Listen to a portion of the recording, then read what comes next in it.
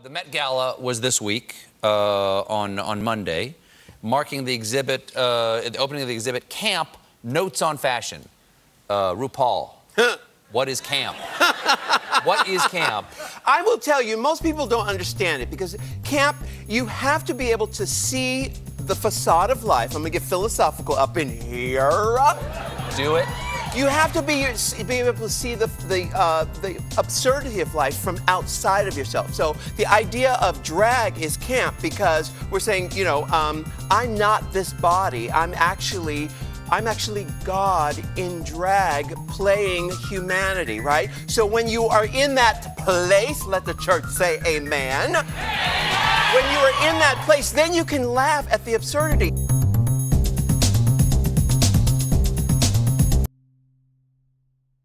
Susan Sontag, an exceptional writer, filmmaker, philosopher, teacher, and political activist, wrote her famous essay, Notes on Camp, in 1964. Camp is a term that had not been clearly defined, but was popularized by figures such as poet and playwright Oscar Wilde. Though camp is not easily defined, Sontag set out to explain the term through her essay compiled of 58 points. Now, we don't have time to go through all of them, but let's discuss a few.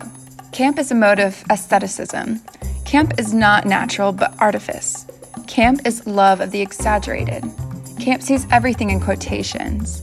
Camp is the triumph of the epicene style. Camp is the attempt to do something extraordinary. Camp is veiled seriousness. Sontag mentions a few representations of camp, such as Art Nouveau, Swan Lake, The National Enquirer's ridiculous headlines, and King Kong, the 1933 version. This is a great segue into film. So how does camp relate? Well, first we need to discuss realism and formalism in film. Realism is a concept defined in its name, meaning how realistic is a movie? Are the characters and events believable? Historically based films, such as Schindler's List, easily follows realism, as the director can't really change the main event's place or costume design. Other films like Rocky aren't based off a true story, but the story is believable because a struggling boxer finding success could easily happen in real life. The One I Love is a mind-twisting movie about a couple who comes face-to-face with copies of themselves. Although the storyline is highly unrealistic, the filming of the movie creates a sense of realism, and you can't tell the couples apart. Movies who attempt realism and ultimately fail are usually categorized as camp. Formalism allows for more creative freedom in film. The Blair Witch Project is a great example of this. By stylizing the lighting, sound, editing, and set design, they trick the audience into believing they're watching real footage of horrible events.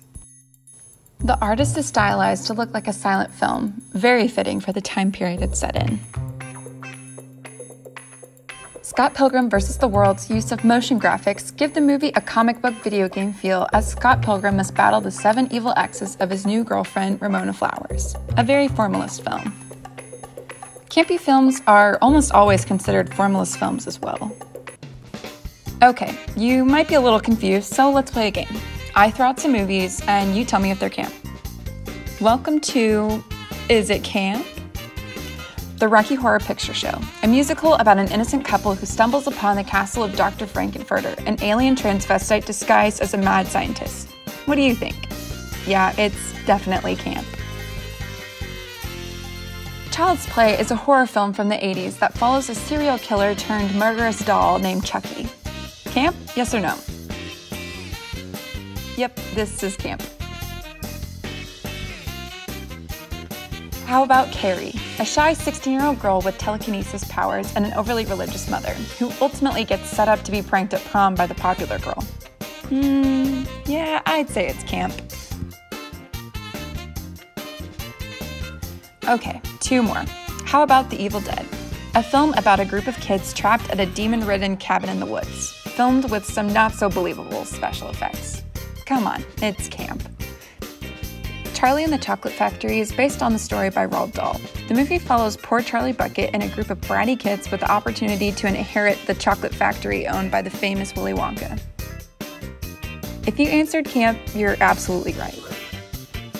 All right, that's all for Is It Camp? Thanks for playing.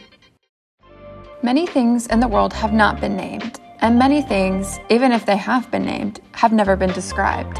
One of these is the sensibility, unmistakably modern, a variant of sophistication, but hardly identical with it, that goes by the cult name of camp. A sensibility, as distinct from an idea, one of the hardest things to talk about. But there are special reasons why camp in particular has never been discussed. It is not a natural mode of sensibility, if there be any such. Indeed, the essence of camp is its love of the unnatural, of artifice and exaggeration. A quote from Susan Sontag's Notes on Camp. I hope after watching this video you hold a better understanding of camp. If not, you just might take life too seriously.